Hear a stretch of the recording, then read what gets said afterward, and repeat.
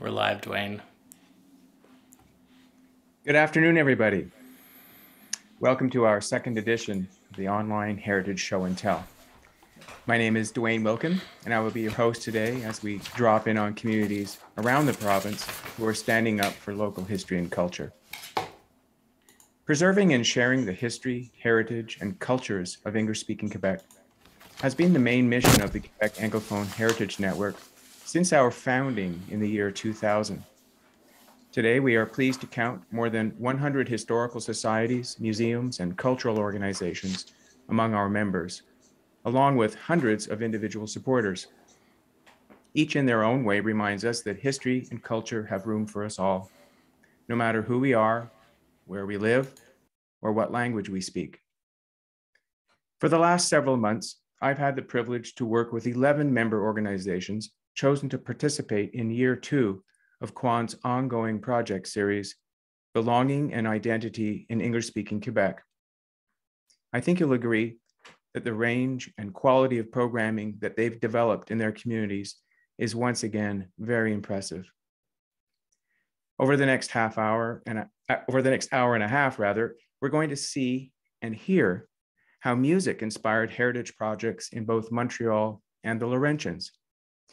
We'll also find out about ongoing efforts to document and share the history of the vanished Irish community of Montreal's Mile End neighborhood. We'll head out to the Gaspé to speak with the organizer of a long-awaited cultural festival that brought English and French-speaking Gaspésians together after many months of pandemic restrictions. We'll meet the founder of Quebec's virtual Geneaological Society and the team behind a combined research and digital learning project dedicated to the memory of First World War soldiers. Out in the Eastern Townships, we'll hear from a historical society that has been turning their own research into video podcasts, and from another working to complete an ambitious public mural project despite COVID setbacks. And we'll get a sneak peek at an upcoming museum exhibition about everyday life in the border town of Stansted that is based on oral history interviews with local seniors. We'll also learn about a project to uncover the township's little-known Black history, which culminated earlier this month in a lecture and launch of a new outdoor installation at Bishop's University. Finally, we'll journey to Hudson on the Ottawa River, where a rare historic map of Lower Canada became the inspiration for a museum display and an online exhibition. I should say at this point that none of these projects would have been possible without generous funding from the Secretariat for Relations with English-Speaking Quebecers. Support for the Belonging Project has enabled QAHN to directly invest $100,000 in grassroots learning, conservation, and commemorative activities over the last 2 years. I know I speak for today's presenters and many of you watching from home when I say that we are very grateful for this investment in English Quebec's culture and heritage. I would also like to express my gratitude to Lorraine O'Donnell and her colleague Lena Shumarova, who are with the Quebec English-Speaking Communities Research Network, QuESCRN, at Concordia University. You see, QAHN is just one of several different organizations who currently receive funding through the Secretariat. Our partners this year include the English Language Arts Network, the Black Community Resource Center, Seniors Action Quebec, the Educational Resource Network, Learn, and the youth group, Y for Y. We all rely on Lorraine and Lena to handle important behind-the-scenes administrative duties, and they do so effectively and cheerfully. Now, just a few more words of thanks before we get started. Volunteers are the lifeblood of our communities. So on behalf of QAHN, a big thanks to all of you who are helping to support community-based history and culture wherever you live. Maybe you're a researcher with a local historical society or active in heritage conservation. Maybe you're a teacher who goes the extra mile to bring local history and heritage into the classroom. Or perhaps you are among the many thousands of Quebecers who help fund community history and cultural institutions each year through private donations and subscriptions. Without your support, we would not be here today. Once again, I wish to thank my colleague, Glenn Patterson, who is working the controls today, as always, to keep things running smoothly. We are much obliged, Glenn. So without further ado, let me introduce our first presenter, Justin Burr. Justin is a volunteer board member with the history group Myland Memories and a partner in this year's Belonging and Identity project. Justin, over to you. Good afternoon.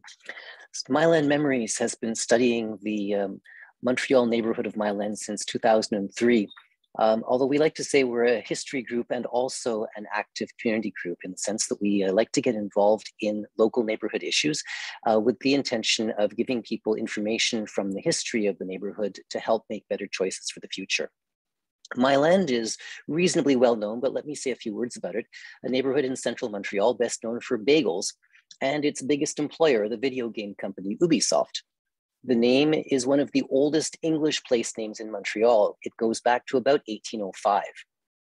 Myland has been known over the centuries for its country inn, its racetrack, its quarries where the gray stone for building much of Montreal was extracted, its French Catholic Church of 1858, which was at first the only church in a wide radius.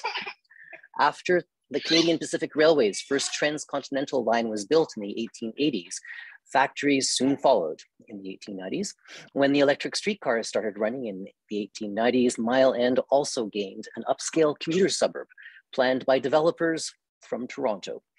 After the First World War, it was the most important Jewish neighborhood of Montreal, where Mordecai Richler was born and where he grew up.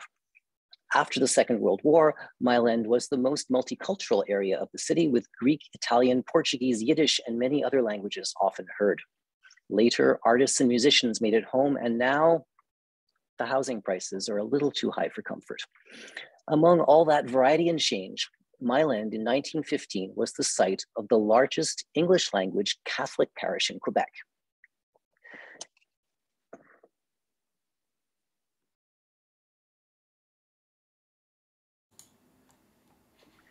And so Myland Memories has launched a project called In Search of Irish Mile End.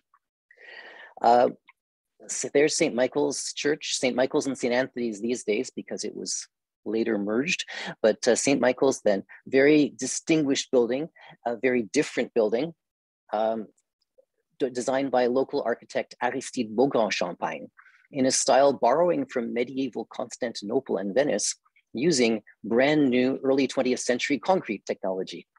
The church has been largely Polish since the 1960s, hence the St. Anthony's merger.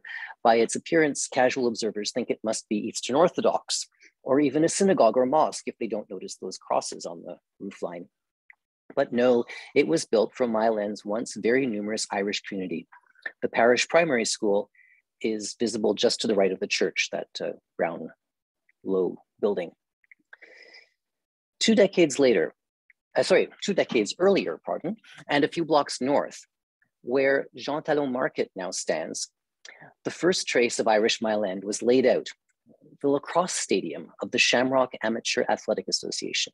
Here in the open fields with nothing around, the Shamrocks actually had to wait 4 years for the streetcar lines to open before they could move their games here from their previous rented home in Westmount. An Irish real estate broker, banker, and diamond merchant, James Baxter, was active in the area and may well have tipped the club off about the fabulous land investment opportunity. In any case, the club played here from 1895, and slowly over the years, the Irish population in the area grew in both the commuter suburb and the factory workers' rows of duplexes. I should mention that the Irish of Mile End were not only Catholic, even though the Catholic parish, of course, is the biggest building. There were Anglican, Irish, and probably members of the various Protestant churches in the neighborhood as well. But as the Irish community gradually moved away during the mid-century, the mid-20th century, even the memory of Mile End as a place where many Irish Montrealers once lived faded away. So that's why we've gone looking for some indications of how this happened. I'm not going to tell you about it now. I'll be giving a talk on Sunday, March 13th at our local public library, the Mordecai Richler Library on Park Avenue. And also it'll be on Zoom. There will be an article in QAHN Heritage News and also on the Myland Memories website. And later in the year, once the weather's nice, we'll offer some Irish Mile End walking tours based on a preview that I did last fall. So look out for Myland Memories. We'll be announcing all these things on our website on our Facebook pages with Colin, of course, and in our email newsletter, which you can sign up for on the website as well. Thank you. Thank you, Justin. Thanks very much. That's great. I just wanted to add that Justin and his group organized a walking tour of some of the more significant highlights of the Irish community last fall as part of this project as well. Next up, we're going to shift time. We're going to go back in time about a century or so, I think, and a little bit west of Mile End, all the way out to the Greenwood Center for Living History. And I'm going to invite Karen Molson, who is a volunteer board member with Greenwood, to tell us a little bit about her project.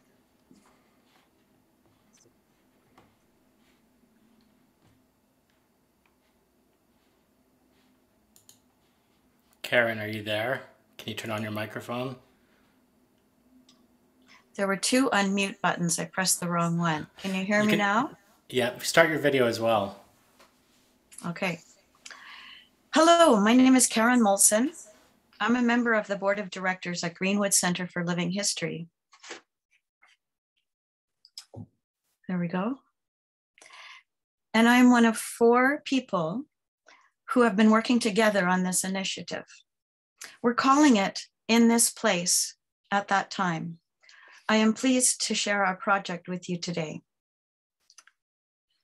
Although this looks like a map, it is technically a plan. The original, created in an office in Quebec City, was an enormous undertaking at 5 meters east-west by 2 meters north-south, and showed more land survey information than any Canadian document had before 1795. The smaller version at Greenwood, although only a copy from 1915, is of course an artifact itself. We were curious about the history of the original. Change slide. How did this plan come to be discovered among the collection of archives at Greenwood? You can see Greenwood's location on this plan, part of the seigneury of Vaudreuil, which was mostly populated by French tenant farmers at the time. Greenwood is among very few early 18th century homes in this area still intact today. We speculate that the plan belonged to Phoebe Nobbs Hyde, the final resident of Greenwood, who passed away in 1994, willing her home to the Canadian heritage of Quebec. Because of her own historical roots, Phoebe exhibited a strong sense of belonging to a predominantly English-speaking community within Quebec. Here is a simplified map of what this area looks like today. Greenwood is located in Hudson, Quebec, on the east end of the town. The district is referred to as Como. For 25 years now, Greenwood has been a museum and place of living history. The homestead bridges time from the French regime into British rule. We learned that the plan's purpose was multifold: to delineate the border between Upper and Lower Canada, to verify the existing seigneuries and to create townships, to integrate over 10,000 English-speaking immigrants into the Eastern Townships and the Ottawa River's North Shore. In other words, the plan was directly related to land settlement, to integrate mainly United Empire Loyalists, or as they were often referred to by the French-Canadian majority in the Assembly, les Yankees. The original plan was drawn by land surveyor Samuel Gale and draftsman Jean-Baptiste Duberger. So while this explains the original purpose of the plan, our purpose for the plan is twofold. First, to conserve it for posterity. Second, to make it accessible to all online. So when we speak about conservation, we will be having the artifact professionally treated. It will be pressed to flatten folds. Rips, creases, and small tears will be repaired, and the document will be framed and put on display at Greenwood. And second, we are creating an interactive version that will be accessible on our website and exist independently of Greenwood. To that end, the plan has been digitally scanned. A glossary, timeline, and points of interest will be provided, all content of which will complement the Ministry of Education history curriculum for Secondary 3. Within the interactive version, there will be various additional elements. These will include a glossary where the terms explained will relate to both our research, which includes topographic and technical terms, and the Quebec history curriculum. The timeline spans a period of time from the beginning of British rule to the granting of the townships. This is also in line with the curriculum. Throughout the plan, we have a series of 30 different points of interest with corresponding information. Users will click on the point and will then access more information, including an image or photo where pertinent. These points can be cultural, social, geographical, economic, or historical in nature. They are meant to provide an enlightened perspective and understanding.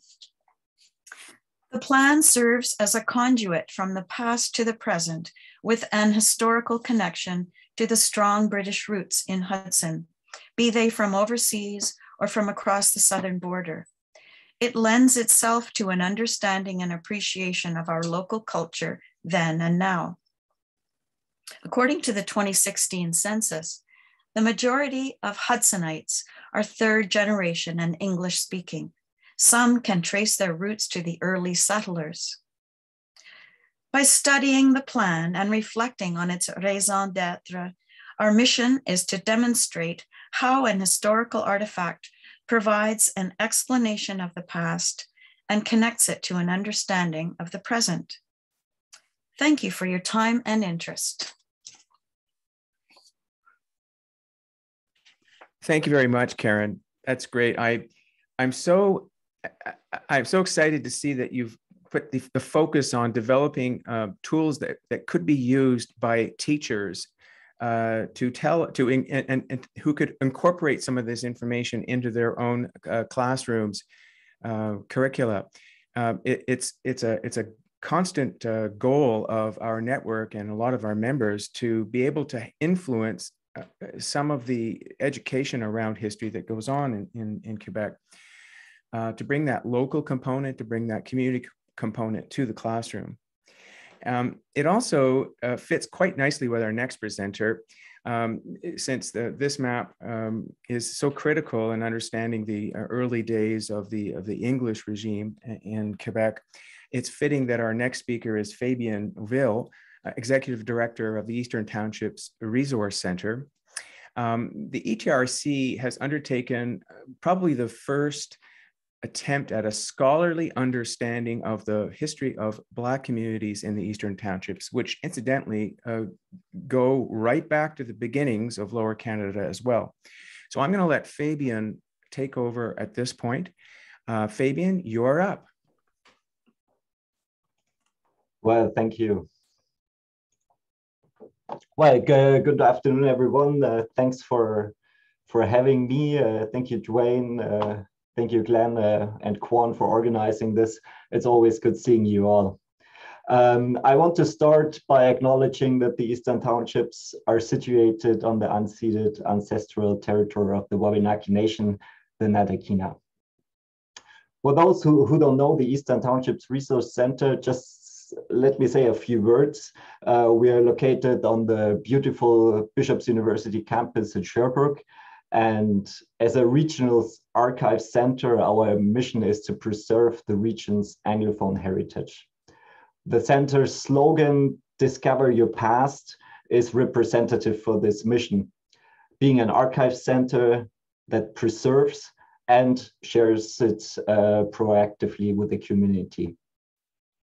While our archives are really concentrating on the acquisition of private archives related to the English-speaking community, the overall mission and mandate of the ETRC is meant to be inclusive of all communities in the Eastern Townships.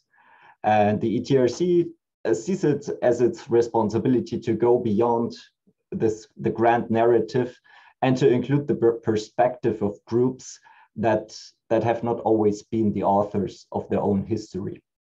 Past events and exhibits, conferences, I tried to shed light on the township's indigenous groups or, for example, Jewish immigration. And with this approach, the ETRC bridges past, present, and future and wants to be a contributor for the ongoing vitality of the Eastern Townships patchwork communities. It is with this inclusive understanding that we propose to QAHN and the Secrétariat the exhibit project Black Histories in the Eastern Townships.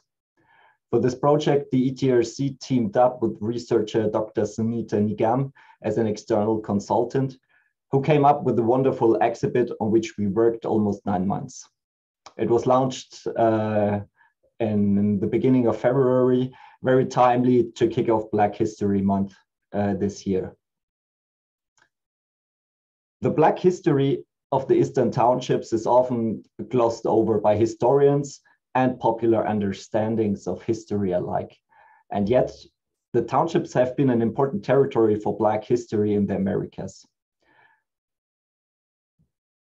Black Histories in the Eastern Townships proposes a collection of historical snapshots that shed light on important chapters in Black history of the region. That includes slavery, the Underground Railroad, blackface minstrel performances, sport cultures, the jazz scene in the 1920s and 50s, and also changes to the linguistic and cultural demographics of the Black population in the townships. And today we talk also about the Black activist movements in the townships that we see. The material archive of Black life in the townships is very fragmented and incomplete. Moreover, Black people have seldom been the authors or protagonists of official histories in the Americas. This is why very early in the exhibit, we talk about the lost archive. Even us at the ETRC as a regional archive center, we do not possess images that illustrate Black life in townships history. So much of this community has gone unrecorded, making it difficult to illustrate and exhibit. But we also sensed it relevant to include voices from the Black community from today. And one way by doing this and bring these two things together was by integrating contemporary art in the exhibit and fill the gap of historical documents.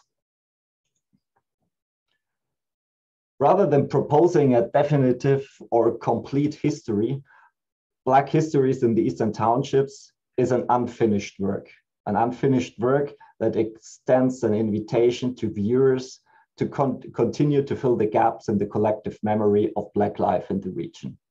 It is a call for participation.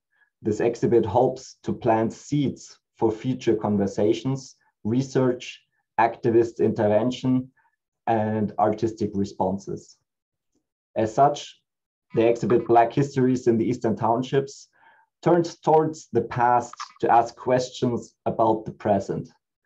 What can the Black Histories in the Eastern Townships teach us about how and by whom the region has been shaped over time? Or about the reality of Black life in the townships today? And how can we respond to these histories from the perspective of now? Dwayne already mentioned it, the exhibit has two components. It's a physical exhibit, which is on display at the moment at Bishop's University campus, and it will be there till March 18. And then we will start to tour around the townships with this exhibit. So if you're involved with a local heritage organization and you would like to host this outdoor exhibition for free, just get in touch with me. The second component, that's what you see on the slide, is the online exhibit. I invite you all to visit black-histories.com and have a look for yourself. With this project, I would like to encourage you maybe, and also other organizations to give marginalized groups and communities a voice and show their contribution to our modern and open society in Quebec. So thank you again for supporting this project and to contributing to the community's cultural and historical vitality in the townships. Thank you. Thank you, Fabian. What a beautiful project. I have not yet made it out to Bishop's campus to see the physical exhibit, but it looks so attractive and well set up. Good job, and congratulations to you and to Sunita, whose lecture was excellent, by the way, a few weeks ago.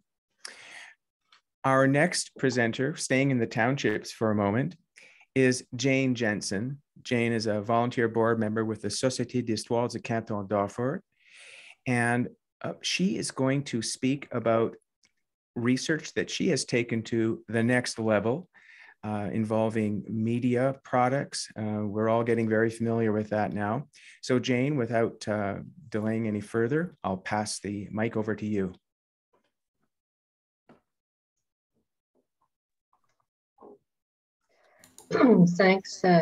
Thanks, Dwayne. I want to begin by starting my video. So I want to begin by thanking Quan for the support for our project, both last year's project and this year's project, two of which are, as you'll hear, closely related. So I'll begin with a little bit of background on the History Society in Orford. It's a history society that studies the history of a linguistically mixed township settled both by Anglophone, English-speaking and French-speaking settlers from the beginning of the 19th century. The members of the History Society are overwhelmingly Francophone, and they have a significant interest in understanding the history of both linguistic communities. I also want to change my slide by sort of positioning Orford a little bit, because it may be one of the less known townships. It's so the municipality is in the regional municipality of Memphremagog. It covers the western part. Now its boundaries have been reduced, so it covers the western part of the original township that in 1801 extended as far as Sherbrooke and included half the town. In the 19th century, it was in Sherbrooke County, and the municipality circles Mount Orford on three sides. The History Society was created in 2019, and therefore has had to adapt its activities to the COVID times, which has been most of our own history. We have a very active website, which is designed to reach beyond the township and the townships, and the address is there. Our members have produced a number of publications, some of which have had major launch events. When possible, we've organized outdoor activities, and the picture on the right of your screen shows the publicity for one of our most popular outdoor activities, which is a tour by a surveyor covering a portion of the surveyor's report and explaining to the participants how surveying worked in the early 19th century. In 2021, we had three QAHN projects that were funded. And again, we thank QAHN for that funding. The most important one in terms of our investment was a virtual tour, with an interactive site, somewhat like the one we just saw for Hudson. We produced a map and a number of documents with information about each of the points on that map. This was bilingual material accessed on a computer, tablet, telephone, and posters in various places with QR codes. Nonetheless, wonderful as it was, the virtual tour had only a limited reach. So in 2021, we decided to produce 8 video podcasts, 4 in each language. These are more complicated to produce because technical expertise is necessary, but they're also very useful. And we think they might be a model They're a very useful outreach tool for a little history society like ours that has no archives, no phone, and access only to a few photographs. So what we're going to do for the rest of the time today is present you with a partial part of one of our video podcasts, and I'm going to pass it over to Gret to set that up.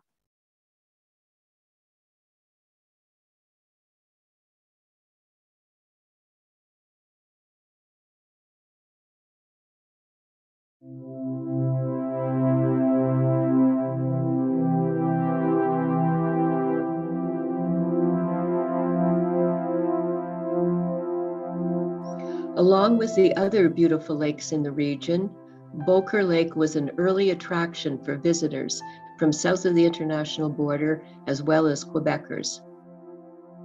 Several groups built camps around the lake to take advantage of its excellent fishing and hunting. The Beaucourt Lake Club built the first camp in the 1920s. This group of 12 sportsmen came from Lebanon, New Hampshire, and White River Junction, Vermont. Each of the 12 contributed a small amount of capital to launch their adventure. Their members chose the lake shore in the southern bay of Beaucourt Lake for their camp. They purchased the land from William Ewens, a well-known local businessman and manager of the Eastman Hardwood Lumber Company.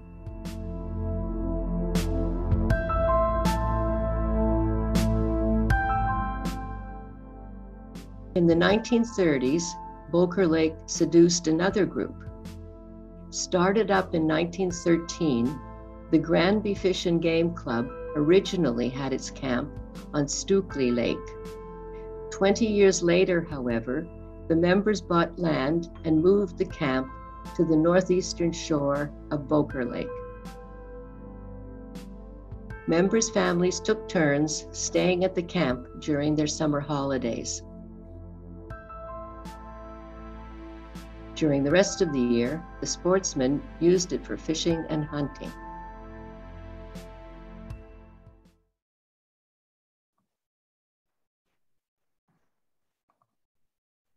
Thanks very much, Glenn. And thanks again to Dwayne for organizing the event. Thank you, Jane, for that wonderful presentation. We are all becoming more and more aware of the need to master these media skills. It seems that there are so many different platforms out there for telling stories that we have no choice, even as small though we may be in our local communities, but to get on the bandwagon and learn how to use these tools. So hats off to you, and also to Denis Tremblay. I know that Denis has joined us today, and I believe that he was your technical person. All volunteers, amazing. We're going to pause from our presentations at this moment because I would like to introduce the man who is kind of behind the organization that is funding all of these projects. His name is William Flock, and he's the Assistant Secretary of the Secretariat for Relations with English-Speaking Quebecers. And he's asked if he could be a part of today's event to say a few words. And I'm very pleased to welcome Bill to join us. Bill, over to you. Okay, thanks, Dwayne. I'll try to be quick because these are very fascinating presentations and I don't want to take too much away from it. But I just wanted maybe to provide a couple of contextual remarks for the Secretariat and the way we're working with QSCRAN and with the various partners that Dwayne outlined previously. So just to remind us kind of where the initiative came from our point of view, in the fall of 2019, we traveled around Quebec, my team and myself, as well as Christopher Skeet, the Response app in the Premier's office. And along the way, we were trying to get a sense of what the priorities and needs were for English-speaking Quebecers. And one item that emerged that we didn't really have an answer to at that point was that feeling of a sense of belonging and some of the challenges that related to that issue. And From there, we started to interact with various organizations to try to figure out ways that we could reinforce that sense of belonging for English-speaking Quebecers. And out of that came this project. So we're now hopefully negotiating a third version of it, so a third one-year agreement using Lorraine O'Donnell and QSCREN at Concordia as an entry point. But as Dwayne pointed out, we've got some really strong networks that are partnering together and with us to take up parts of this challenge, including the Quebec Anglophone Heritage Network, the English Language Arts Network, Black Community Resource Center, Seniors Action Quebec, Youth for Youth, Learn Quebec. I hope I haven't forgotten anybody in that quick tour. But what we really like about this approach is that each of those organizations, for the most part, tends to be a kind of a head of a network and then can reach out to its members and mobilize them. So we calculate that through this project, there are, including some of the schools where there's activities going on, there's 80 to 100 centers across Quebec that are mobilizing their efforts to deepen our understanding, celebrate a part of English language, culture, and history, and some of the various things you've heard today. So we're very pleased at the partnerships that we're building with QAHN and with the other groups I've mentioned, and we feel that this way of working gives us the ability to really see an impact across Quebec. So I think I'm going to stop there with just the last comment is that as a graduate of Bishops with an honors degree in history, you can count on my active interest in the kind of stories that you're telling here today. I've learned some things already. I'm looking forward to the next set of it. I think that the fact that this is being recorded and that people are looking at other ways to share the word and disseminate through different means, bravo to all of you. And the fact that we've accomplished so much in a period where, for the most part, we've been living under all the restrictions and challenges of the pandemic. It's really a testimony to people's energy and goodwill to get on with the work, I guess. So thank you, Dwayne. I'll turn it back to you, and I look forward to the rest of the presentations. Thanks, Bill. And I think if I heard correct, we can expect support from the Secretariat for a third year of projects. And I think that will be good news for members of our network. We can perhaps follow up with that at the end of the day. I'll make that clear that if it's coming, we're very pleased to be able to help our members carry out their activities and their mission in their local communities. So we're going to move on now to Montreal, and I think Caitlin has joined us. I hope that many of you here, or if not all of you, are aware of the Canadian Centre for the Great War. This is a very special institution. I won't get into the history of it because I'm afraid that I might screw it up. But we're very fortunate to have the curator, Caitlin Bailey, and her assistant, Zachary Mitchell, here today to discuss a very interesting project that they developed with the Belonging and Identity funding this year. Essentially, it's all about the First War, but it's all about the people and the faces of the First World War who were from Quebec communities. So I want to let Caitlin introduce Zachary, who will then give us a tour of their project. Caitlin, it's over to you. Thank you so much, Dwayne. I really appreciate it. And I'm happy to be here today. For those of you who are not familiar with our organization, the Canadian Centre for the Great War is exactly as its name states. We are a social history organization based in Montreal, and we look at the effects of the Great War on Canadian society, and particularly on Quebec society. So we've worked with QAHN for many years. We're very, very lucky and very grateful for the funding that we've received for this particular initiative, which my colleague Zach is going to go into in greater detail.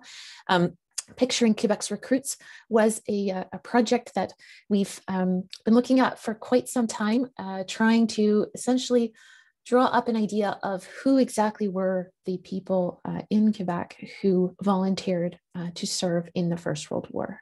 So Zach, I'll turn it over to you. Thank you.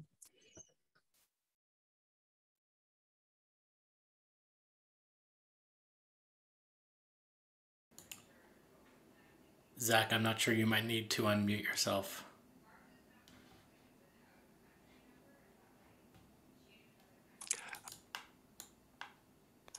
Sorry about that. Always some technical issues. Add a little bit of fun to things.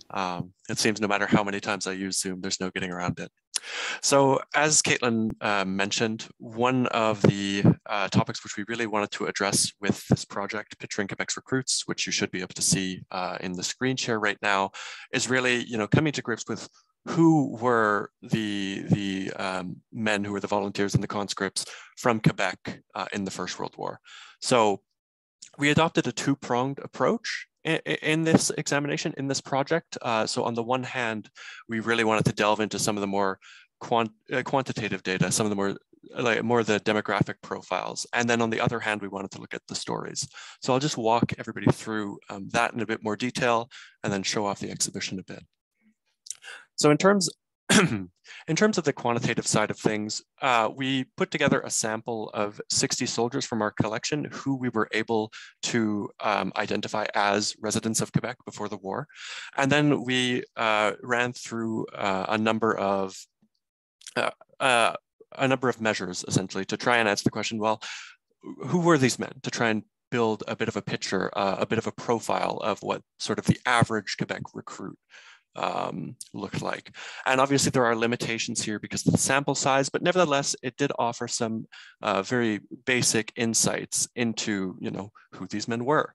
Some of our findings weren't particularly surprising. So for example, we found over the course of this research that about 70% of our sample were single when they enlisted. Obviously marriage was a strong deterrent for enlistment, and this was all the more pronounced in Quebec, which had the country's highest marriage rates at this time. But other assumptions, or other findings rather, ran much more counter to our assumptions. So for example, when we were looking at the average age of recruits, we actually found that the average age of our recruits was 27 years old. And that while there was a bit of a correlation with between your age and where you'd serve, whether you would end up in, for example, a frontline unit like the infantry or a more auxiliary formation like the railway troops or the forestry corps, it wasn't quite so cut and dry. So there were some very, very interesting dynamics at play there, which this quantitative analysis let us see. But of course, just looking at numbers doesn't do justice to these men. So we then wanted to go a step further and look at some of their stories. So as I briefly touched on, the Canadian Expeditionary Force was a very, very large organization with a number of different units serving all sorts of purposes. So, the story of two men, even if they attested on the same day in the same town, could be really drastically different. So to this end, what we did is we developed an interactive map, which we really envisioned as the focal point of the exhibition. So I'll just quickly walk you through how to get there from the exhibition. This is the landing page. And then from the menu, you can click on by the numbers. And then by using your mouse wheel to scroll, you actually can move through first the quantitative analysis I was just talking about before ending up here at an interactive map. Presently, it has the stories of 10 different Canadian soldiers, but we have plans to expand that further to 14. There's just some last little finicky details to sort out on our end before we can get there. Now, I'm not going to go into details about all their individual stories for the sake of time. What I will say is that there's a great deal of variety to be found, and that really is the main takeaway. Some served in France, others remained in Canada. One wound up in Siberia, oddly enough. And so by really looking at their stories in more detail, you can get a sense of just the sheer variety. There wasn't a singular narrative, a singular story of what it meant to serve in the First World War. Taken together, it is our hope that this project can serve as the starting point for further research, particularly looking at local communities across the province. This is a typically neglected area of research, sadly, so we really hope that this can serve, can invigorate this area, and that further projects, further research can be done to develop our understanding. Thank you very much to Dwayne for organizing this event and to Quan for your support and funding for this project. And thank you to everyone in attendance today. It's really great to see so many people here. Thank you, Zachary. And I'll just say that I hope we'll have more to say on this idea of expanding this wonderful project to other communities across Quebec. Caitlin has been working on an idea. I know that it's getting ready to be announced soon. It's really lovely to see a spin-off from a belonging project get to that stage, but I'm going to let Caitlin get her idea out if she can stay with us to the end of the session. We'll have, I hope to have a bit of time at the end of the session for questions and answers. Our next speaker is Doug Simon. Doug is the president of the Morin Heights Historical Association. If you recall, I mentioned that we would have some projects dealing with musical heritage in Quebec. Well, one of them is the project that has been developed by the Morin Heights Historical Association. I won't say any more, except that this is a really cool project for anybody who grew up in Quebec and listened to pop music and rock music. Doug, I'll let you take it from there. Thanks, Dwayne, and thanks to Glenn for coordinating all of this, and of course to Quan for staging it. Located in the Laurentians, Morin Heights is a unique in that it's officially bilingual and has an inordinate amount of musical talent. As a tourist destination from the early 1900s, live music has always been an important feature. 20s through the 50s, big band and square dance music was filling the many hotel bars and dance halls. And then in the 60s, things switched over to rock and roll right through the 90s. The most famous of all of the rock venues was the Commons Hotel. And you could see acts like Blue Rodeo, Ronnie Hawkins, Jeff Healey, Edgar Winter, Corey Hart, and many others, Downchild Blues Band. In the 70s, folk music arrived big time, and Rose's Cantina was a small coffee house, a coffee shop, featured performers like Jesse Winchester, Penny Lang, Chris Rawlings, Bill Russell, Karen Young, and others. Live folk music, it's everywhere in Morin Heights. Through the 90s, we had the Wild Roots Festival, and now we have Superfolk, which is a weekend-long celebration of traditional and modern folk music. For 20 years, Le Studio was one of the most famous recording studios in the world, bringing big name artists such as Rush, the Bee Gees, Cat Stevens, Robert Charlevoix, Chicago, the Police, and many, many others who would come to record and live in the accommodations right on site. And they just loved being here because they were out of the glare of media and fans that you had in a big city. During that time, you could see these people walking around town and rubbing shoulders with folks down at the Commons as they were watching music and sometimes jumping in to jam a little. Now, the reputation of the town as being a music spot, as you were, attracted many musicians and people who just love music, taking up residence in the area and mixing in and becoming part of the social fabric of the town. Robert Charlevoix has lived here for many years. Neil Peart, the drummer for Rush, took up residence here, unfortunately passed away about 3 years ago. Now, music is such an important part of our local history that we decided to produce a documentary film titled Music, the Language of Morin Heights. We're going to take a little break and let you folks have a look at the trailer. Enjoy. C'est une chanson qui s'appelle Morin Heights.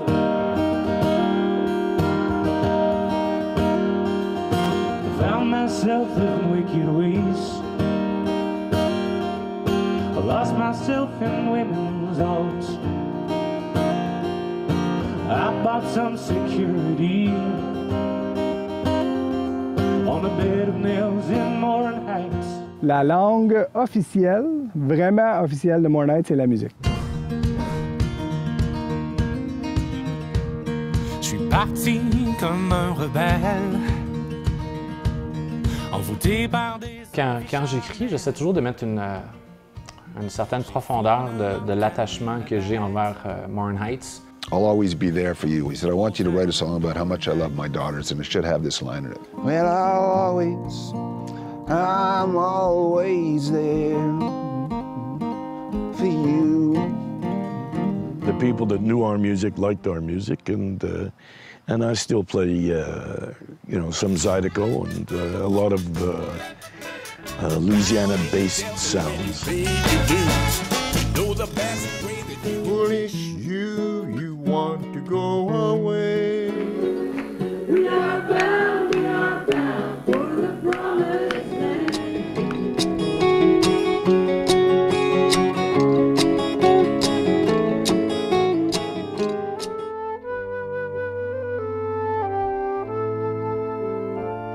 Okay. Can we start at 21 again? Yeah. You have this nature around you that is like a piece of artwork that you're enjoying every day.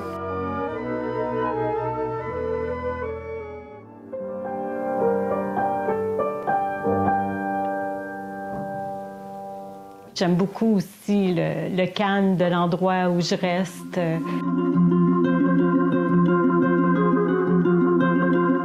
I live by the river and there's a lake close by, and I'm working on music on the harp that is trying to reflect all of the different elements of water.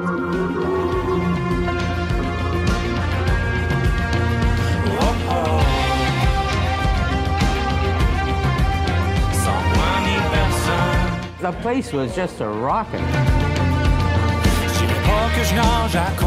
It was a magical place, I'm telling you.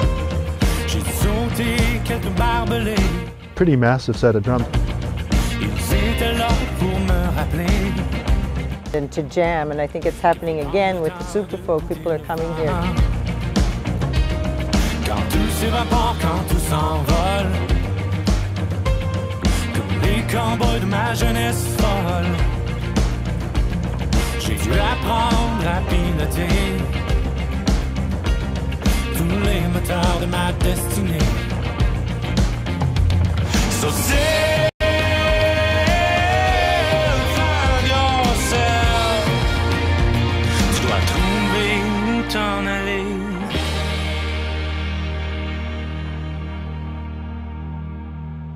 Vive Morin Heights. Ouais. Yeah. C'est la raison pour laquelle... Yeah. Vive Morin Heights, il ne faut pas dire ça, les gens vont arriver ici, on n'aura plus la paix.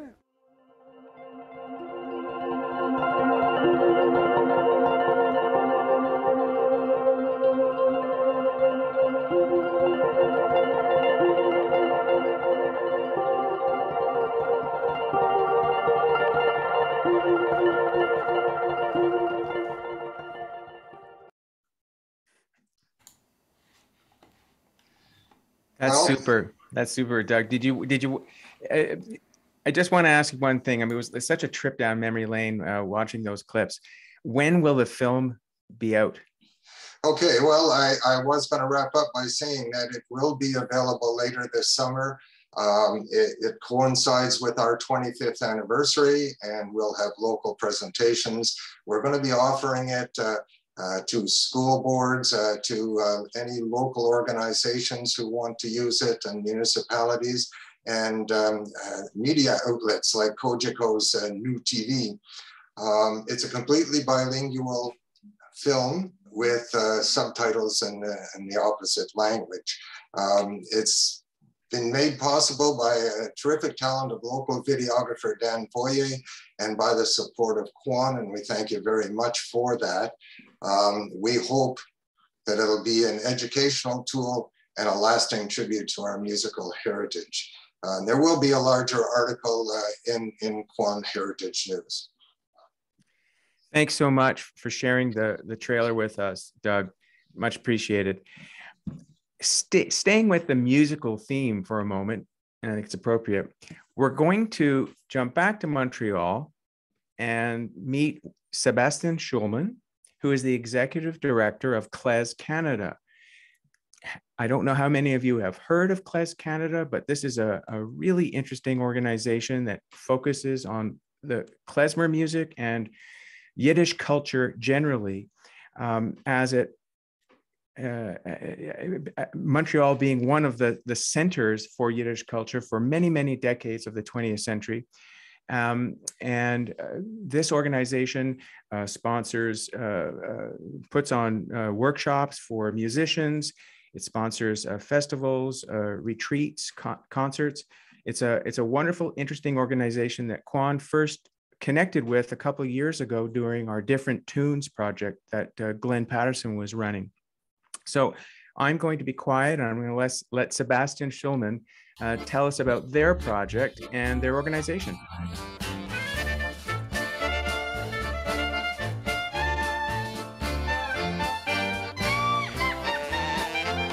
We're going to start with dancing a little bit, just in your chair, wherever you happen to be.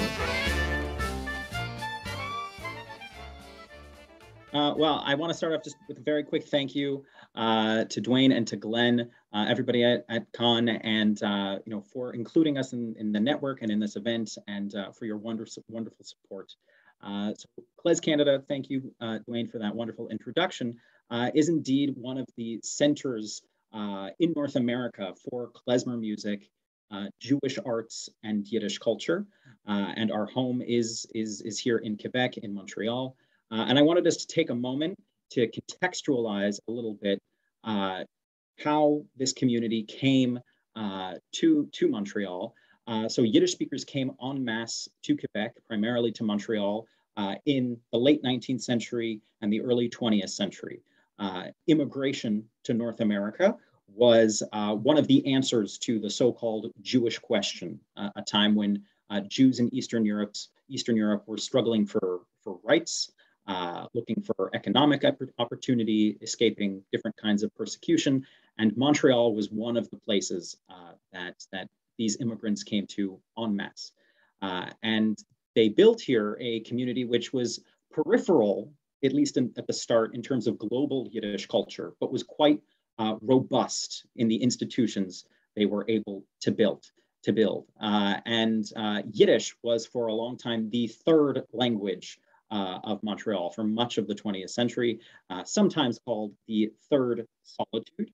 And in between this religious divide and this linguistic divide, Jewish immigrants, Yiddish-speaking immigrants, built a network of really incredible institutions, many of which are still with us today. I name a few of them here: the Jewish Public Library, which was sort of a people's university, the Canada Ablet, which was a daily newspaper. You can see the masthead here. And it was very particularly named the Canadian Eagle, emphasizing its rootedness in the local landscape. Yiddish newspapers tend to have names like Unser Zeit, Unser Show, Unser Volk, which means our time, our people, our hour. But the Montreal newspaper was rooted in Montreal. There was and is a network of schools where Yiddish is taught and spoken, literary salons like the one led by the incredible poet Ida Maze, whose photo you can see here.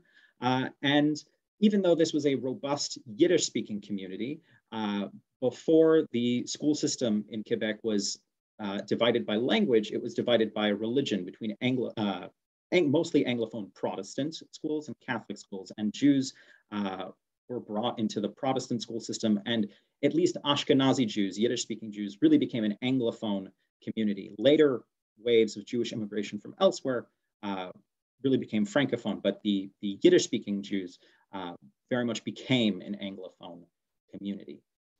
After the war, Montreal as a place for Yiddish went from a peripheral but robust place to a very central place in global Yiddish culture, and it's a place we still hold today.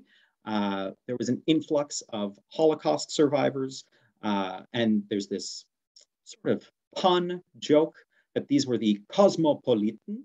A polit in Yiddish is a refugee. The cosmopolitan were the cosmopolitan refugees.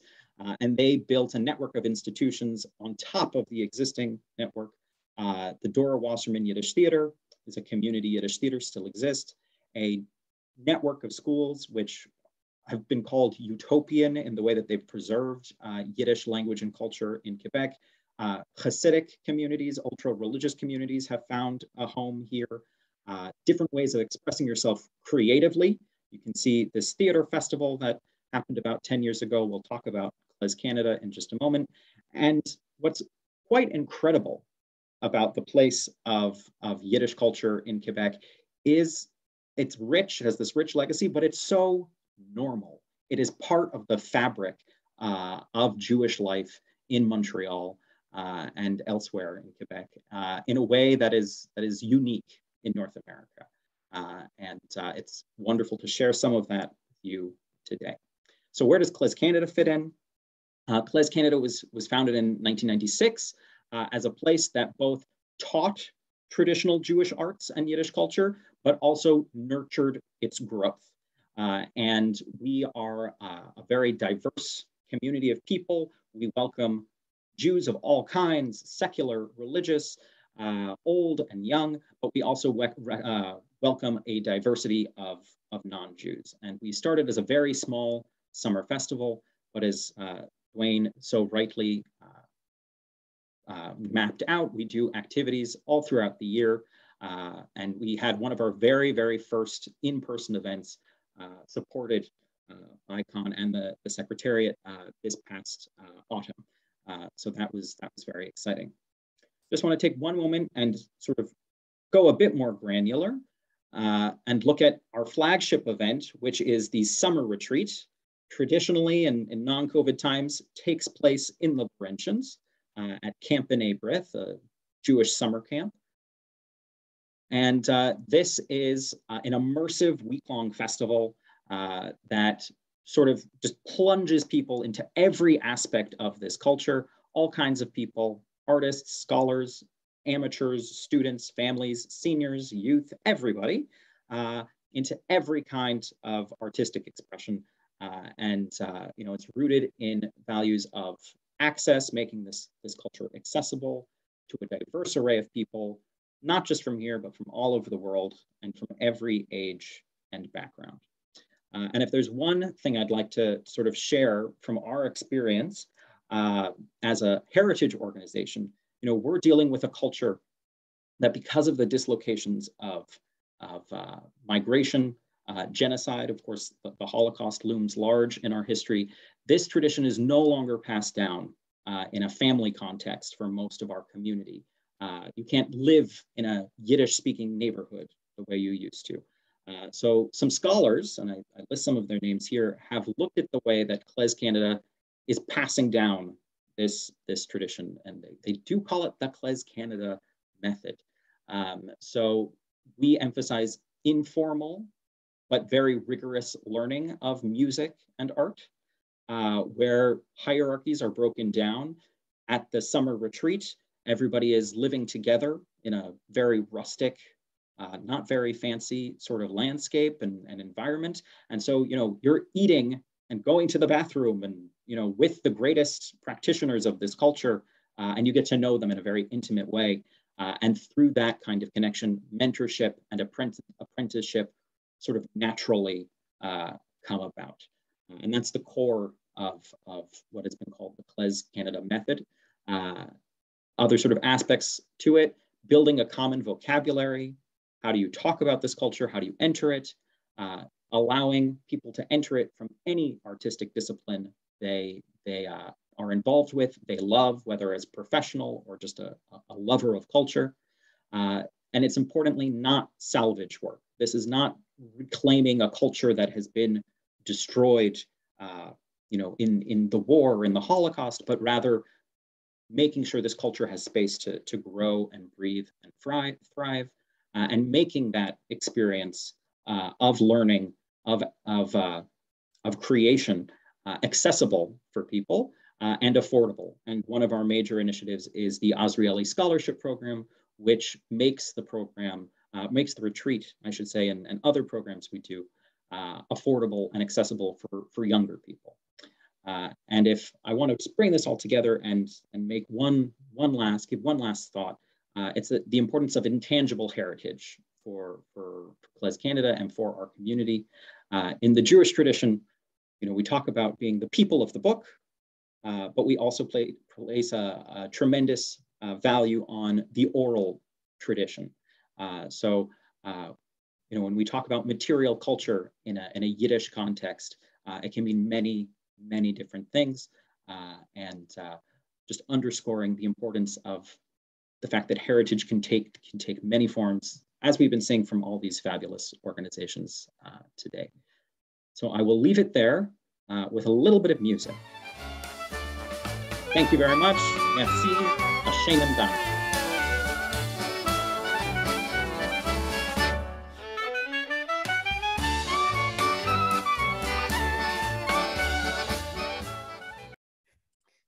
Wow. Thanks so much, Sebastian. I've lived here all my life, and Quebec still surprises me with the kind of interesting and creative people that live and walk amongst us. Thank you for your work. Thank you for those excellent thoughts. I think they apply to so many of the groups who belong to the Quebec Anglophone Heritage Network. And maybe one day I will be able to make it to a KlezKanada event in person. I'd love to. Now, our next speaker is Joanne Gervais. She is a volunteer board member and really the guiding light and founding member of the Quebec Geneaological eSociety. She was my contact a few weeks ago when I spoke at their recent 4-day-long virtual conference. Joanne, I'm going to turn things over to you to tell us a little bit about your organization and your recent conference.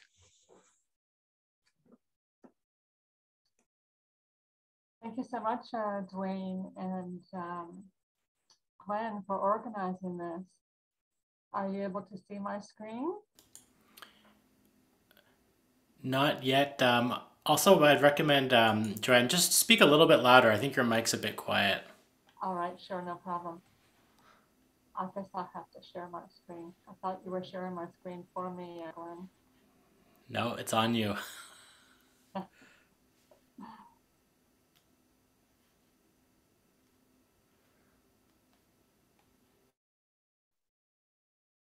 All right, here we are.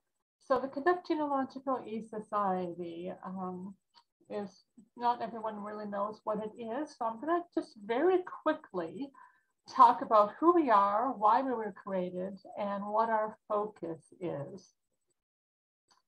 So we are a nonprofit organization. We are totally virtual society. We have no building, we have no roof, we have no walls, and we are focused solely on Quebec ancestral research. We launched in February 2018. So actually this month is our 4th anniversary. So there are two groups of folks that we're really interested in attracting. And these are the people that most physical genealogical societies don't reach. And these two groups are the Quebec Geneaological eSociety's targets. Our first target, those who can't visit a physical genealogical society. And why can't they visit? They can't visit because maybe their genealogical society is too far away. They have to actually get in a car and drive to a society. They have to, and myself in particular, I fell into one of those categories where I was driving an hour to a society to do some research, an English society to do some research, and an hour back. So I spent most of the time in the car, especially if it was during rush hour. And they can't visit a society because the society's hours doesn't accommodate their needs. Maybe they're working, they're not retired as some of us are. Maybe they have a family and the opening hours of societies doesn't accommodate their schedules. Or they can't visit a society because the society wasn't accessible to them, didn't have wheelchair ramps, didn't have an elevator, etc. Joanne, I'm just going to stop you for a sec. Can you click, see where it says from beginning on your PowerPoint up in the top left? So we're just seeing the first slide. We're not seeing your slideshow. We're just seeing the the sort of editor mode. There you go. So click that. And where you can also just select the slide that you're on from that left-hand pane, and that'll do the trick as well. Are you not seeing my slides now, Glenn? I see why we were created, but you weren't in the slideshow mode. You were just hanging on the first slide, and you were in the editor mode, not in the slideshow mode. It was stuck, so I was actually moving my screen. It's all right, not a problem. So we're on why we were created right now. We're created, and they can't visit because it may not be accessible to them. And our second target are those who won't visit a physical genealogical society for various reasons. Meet and greet is not their cup of tea, perhaps. Or their society doesn't fit their connective lifestyles. They live in a digital environment where they want access to information at their fingertips, 24 hours per day, 7 days a week, when they are available.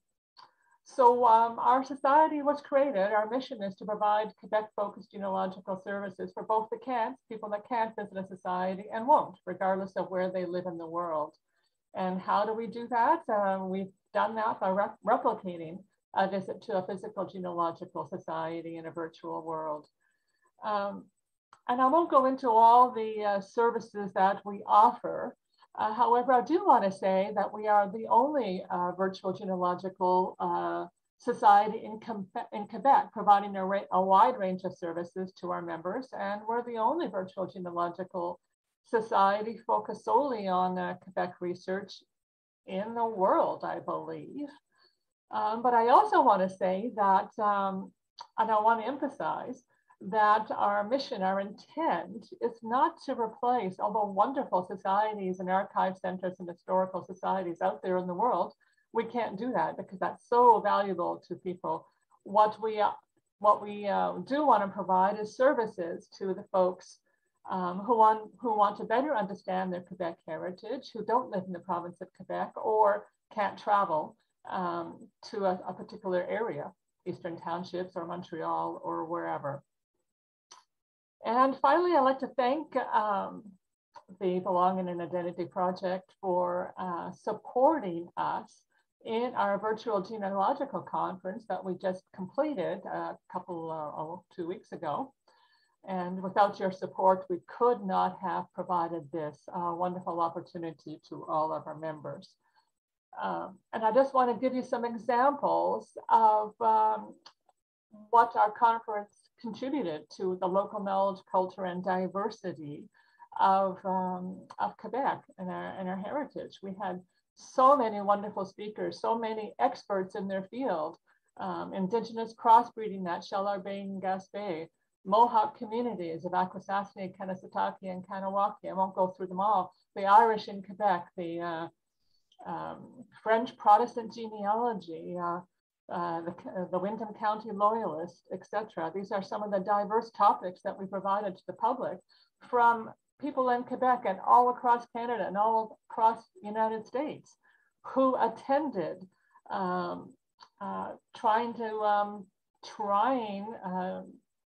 searching for their Quebec identity and belonging and wanting to better understand their heritage in the province of Quebec. So it really was a wonderful 5 days, and thank you so much for Quan and the Belonging and Identity Project. Without you, we could not have done that. We had over 700 registrations in those 5 days from folks all across the country. So thank you very much. Thank you, Joanne. Thank you, Joanne. Right. Yeah, I wasn't aware of Joanne's organization until a couple of years ago, and been very impressed with all the resources that she's managed to put online and make available to this wide membership. We're running behind time a little bit, so I'm sorry to hasten things up, but we're going to jump right away to, we're going to go out to the Gaspé now, and we're going to meet with Anne Nober, who is a project coordinator with Vision Gaspé-Percé Now. It is a community organization based in Douglastown, And Anne, I'm going to let you take it from there to explain what you did this year as your Belonging and Identity project. Hi, everyone. Can everyone see me? Yes. Yes. All right, because I just wanted people to see my face. I enjoyed seeing people's faces before the presentation. So that's me, but I'll just share my screen right now. So here we are. And oops, slideshow. So I'm very happy to be here today to tell you a bit more about what we did in Douglastown last September. So it was the Gaspésian Way Festival that was held in Douglastown in September 2021. And so here you can see our happy faces. These were my wonderful partners for this festival. Dave Felker on the right, I am Anne on the left, and Isabel is in the middle. She was Douglas Community Center Director. So it was a great success. More than 300 people came out to take part in the festivities. And this community gathering had been long awaited, of course. People hadn't had a chance to gather for an event for about 18 months. But in Douglastown, there was something more. And I'll tell you a bit more in just a minute. And for us organizers, of course, we experienced a roller coaster of emotions planning an event during COVID. And we were very unlucky with the weather. It was for the festival, it was absolutely miserable. It was stormy, extremely wet. And as you may know, with vaccine passport checks, there were lines. So people were literally waiting in the rain to be able to enter our facilities. And it was, but they showed up, and everybody was happy in the end, and it made all of our efforts worth it. So what it meant for us at Vision Gaspé-Percé now, this festival in September 2021 was really the fruit of 2 years of work, really. All of the networking and the coordination, the 2 years I had spent building relationships with artists and artisans, it finally paid off. People trusted us, they trusted us enough to come out. And it was a great turnout. So the Gaspésian Way and its festival series, let me tell you just a bit more about the Gaspésian Way. It's a very new brand. It publicly came out right during COVID maybe in April 2020. And the brand's goal is to highlight and showcase Anglophone Gaspésian artists and artisans, whether online, of course, it started online only. And now we are starting with in-person activities and events. And last September, there were 3 festivals all around the Gaspé coast, one in Chigawak, one in Douglastown, and one in New Richmond. So, oops. I mentioned that it was a long-awaited, very long-awaited event. Why is that? Of course, there was COVID involved, but there was really something else. It's because the English-speaking community here in Gaspé had been waiting for an event for years. I'm not saying that there were no festivals near and around Gaspé for years. I'm just saying that the Anglophone community did not really identify with those festivals. And so historically, there were 2 major festivals, the Irish Week and the Wakeham York Homecoming Festival, which was legendary. People were coming back home from all over the country for this, but sadly, they stopped a few years back. So yes, in September 2021 in Douglastown, people were finally able to come to an Anglophone festival. And we were able to bring Francophones and Anglophones together. That was another big success. We were so grateful that many French organizations came out to present their services to Anglophones. And yes, Vision Gaspé-Percé now, I want to say thank you to all the people who came out, to all of the organizations, and of course to QAHN, who helped us with the festival through its Belonging and Identity project, funded by the Secrétariat. Now I want to share this picture with you because it's really, to me, it's a picture that I love. It was taken in the Holy Name Hall, which is a historical hall right in the village in Douglastown. It's a gem, really. So it's older generations have a lot of memories in that hall. There used to be cinemas and lots of events during their youth. And sadly, newer generations don't really have the opportunity to go in there that much because of building repairs and just it's ongoing, but it was a chance to be in there. And you can see the Douglastown Dance Orchestra here. So I like it because you can see that generations meet and that traditional knowledge is passed on. What's next for us?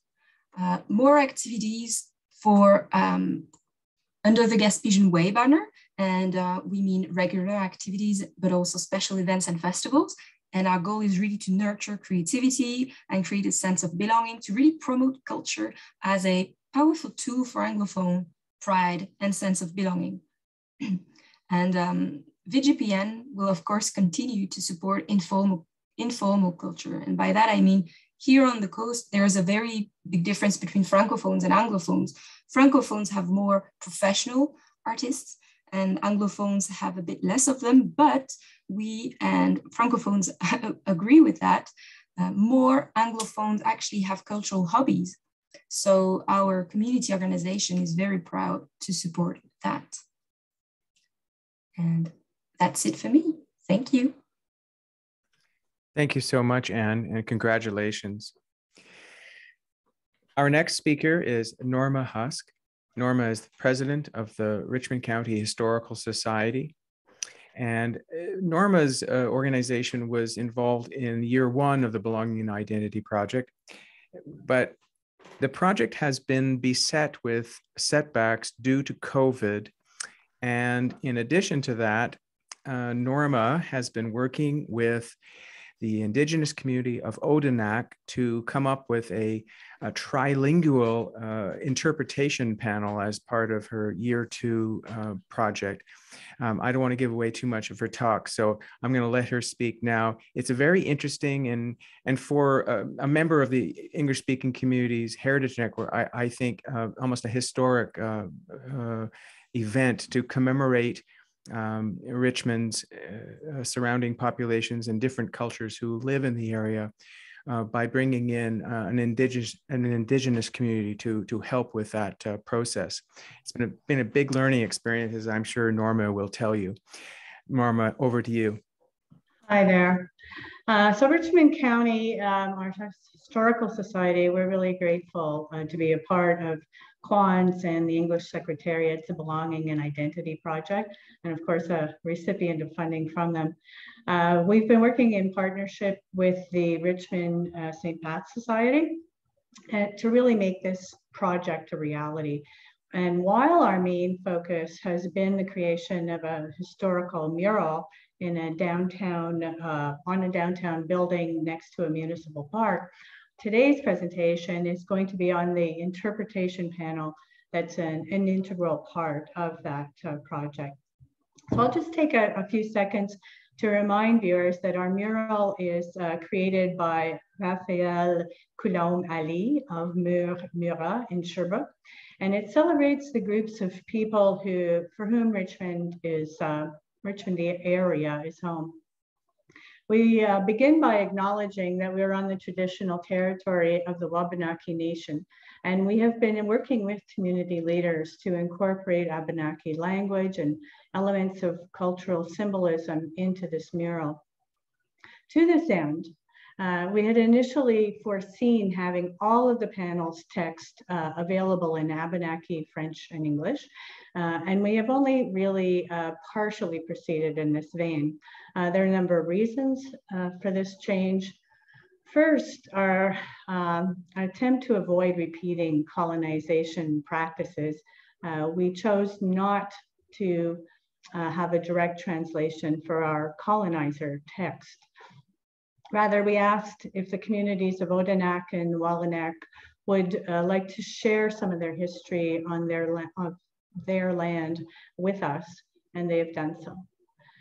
We remind our audience and we acknowledge that Indigenous history is oral history, and it's passed on mainly through storytelling and the visual images that hold meaning and memory. Abenaki history has been shared with us in this manner, and we are most grateful for these contributions. In addition, it's important for us to remember that much of the Abenaki language was lost through colonization practices. And the relatively small communities of this nation, Odanak and Wallanack, are working to revive and share their language. We look forward to sharing inauguration festivities with representatives of the Wabanaki Nation at the launch of our mural this spring. I'm going to share with you now, if I can manage to share the screen here, a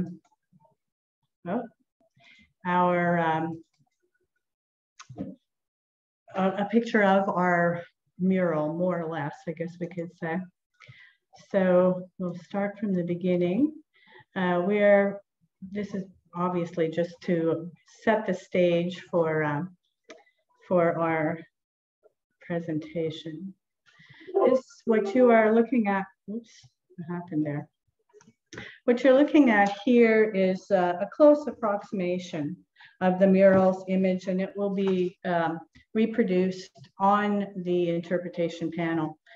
We included historically relevant pictures of cultural life, the agricultural fair, the St. Patrick's Parade, as well as things like the railroad and farming that were central to the area's development.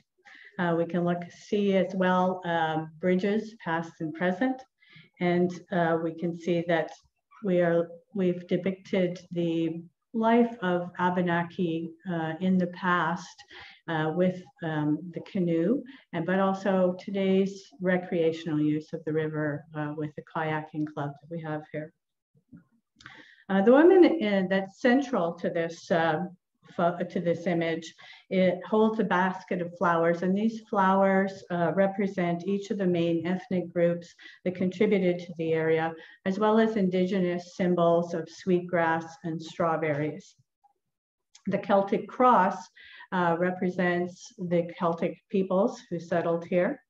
And if we can go further, we will see that how we are planning to this interpretation panel, each of these numbers of the items will be explained in English, French, and for those images that are relevant to Abenaki culture, information will be provided in that language as well. The banner at the top of the mural welcomes all people on Abenaki territory. The outside board of the interpretation panel will feature images of the rising sun. The Wabanaki Nation are known as people of the rising sun. Sturgeon and lynx, representing the people of Odanak and Wallanack, respectively. Black ash baskets that were traded and sold by the Wabanakiak for centuries. So that's our interpretation panel.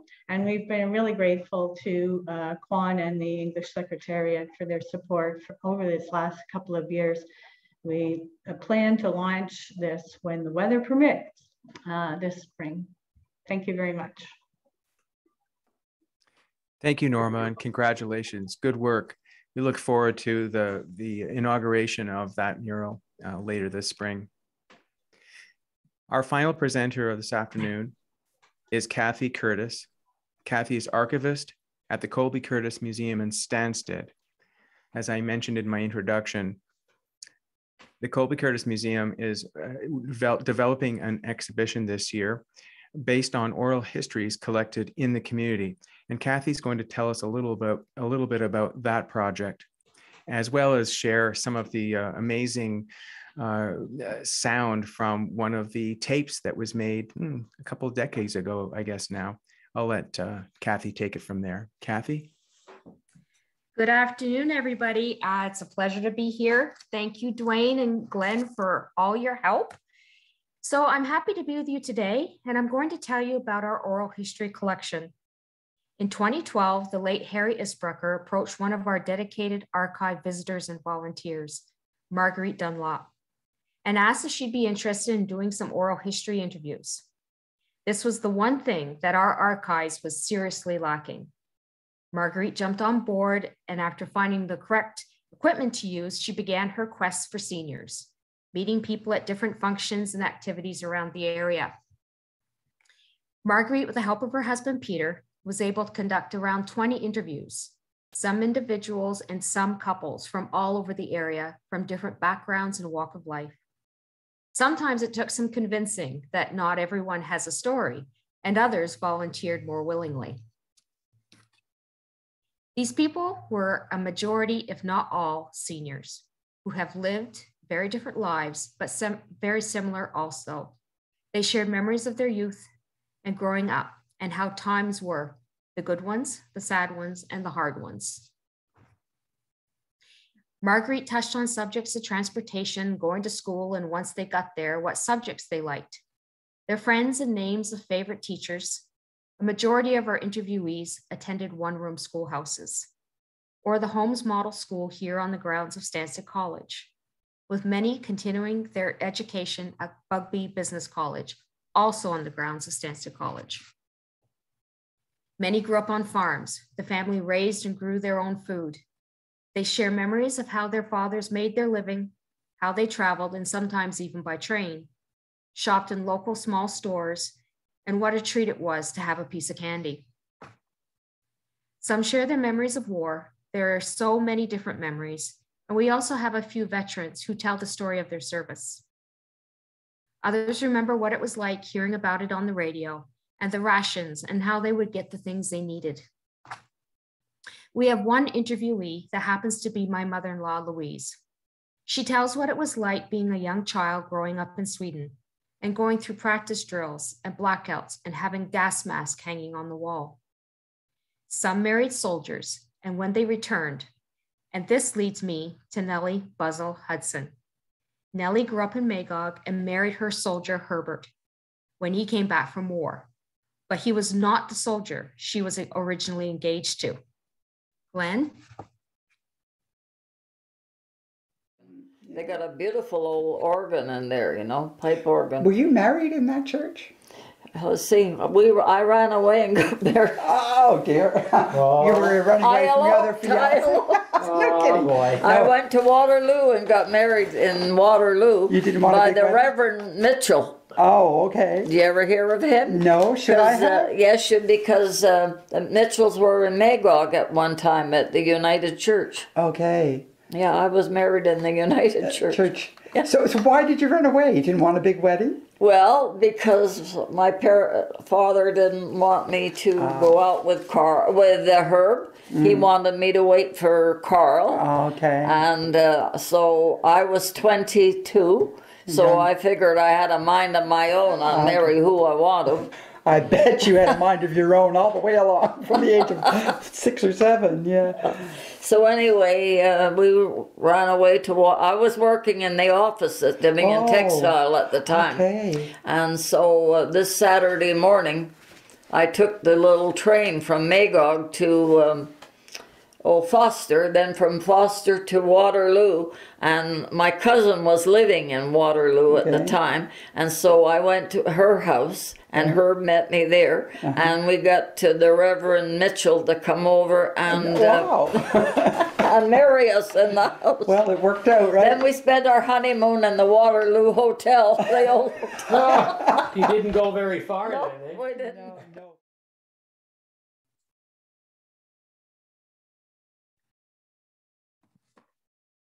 There are so many memories I could share with you today, but Nellie's story is interesting in its entirety. Another memory that is that of our local music. So many look forward to Saturday nights in Fitch Bay, Cannon Guston Hall, listening and dancing to Sam Hopper and Albert Nut Brown, or going to the fur farm and dancing the night away with Jim Belknap and his band, all part of life in the townships. This spring, the Colby-Curtis-Museum will be having an exhibit with the working title, Let Me Tell You a Story, where you can come and listen to the selection of oral histories. This will also be part of a project in cooperation with Manoir Stansted, our local seniors residents, to go in and do more interviews and talk with our seniors and learn more of their history. Also, during the past couple of years, we have all been a little bit lonely at times, and we hope that our project will spark a bit of joy for our seniors and also give us a sense of community history. This will be part of our oral history project and exhibit. This will happen when COVID restrictions allow. We will nevertheless continue collecting more oral histories, and not necessarily just seniors. We'd also like to add interviews from our Francophone community. If anyone is interested in possibly being interviewed, we invite you to contact us here at the museum. And please come and enjoy our exhibit. The dates and opening will be announced soon. Thank you. Thank you, Kathy. What a beautiful idea, going into a local senior's home to collect stories and then work with them to reflect those stories back to them in an exhibit that they've actually participated in. Oral history seems to come and go in popularity over the years. Many of our groups have done oral history projects in the past, but I think there's always a need to remember that it's the stories that are at the center of the work we do, and we need to listen to those stories more often. So I thank you for your presentation today, and I look forward to the exhibition that Colby-Curtis is putting on later this spring. And I thank you all for taking part in today's show and tell. If you'd like to know more about our Heritage Network, please visit the website www.QAHN.org. You'll find listings for upcoming events, activities in English all around Quebec, plus information on how to become a member. Now, I'll also take this opportunity to mention that we hope to be able to continue with the Belonging and Heritage Project series for a third year in 2022-23 with support from the Secrétariat.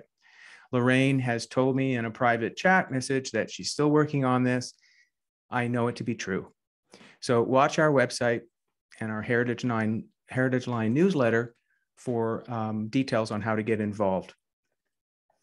Just a reminder, QAHN's popular Heritage Talk series is now underway and being streamed online free of charge. We are pleased to count the Secretariat among our sponsors, along with the Chalkers Foundation, the Zeller Family Foundation, the Townshippers Foundation, and the Department of Canadian Heritage. Our next speaker is Sunita Nigam, who will discuss her recent experience searching for archives of Black histories in the Eastern Townships. That lecture gets away on Sunday coming, February 27th at 1 p.m. And then we begin the month of March with Janice Rosen from the Alex Dworkin Canadian Jewish Archives in Montreal. She'll be sharing the story of this amazing 88-year-old institution. We follow with a tribute to a group of citizens who have spent the last 30 years protecting the natural heritage of Pinnacle Mountain in Bromissisquoi. From there, the series continues with profiles of the Richmond County Historical Society and the Barrie Historical and Heritage Society.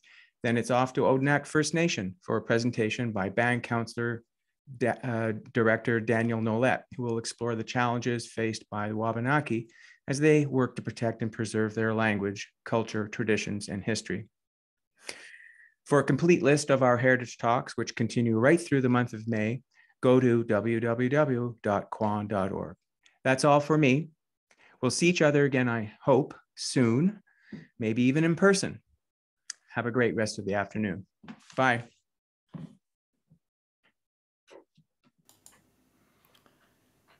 Thanks so much, everyone. Really appreciate it. All the cooperation and working with us through the little technical glitches, but We got everything done, and everyone did a fantastic job.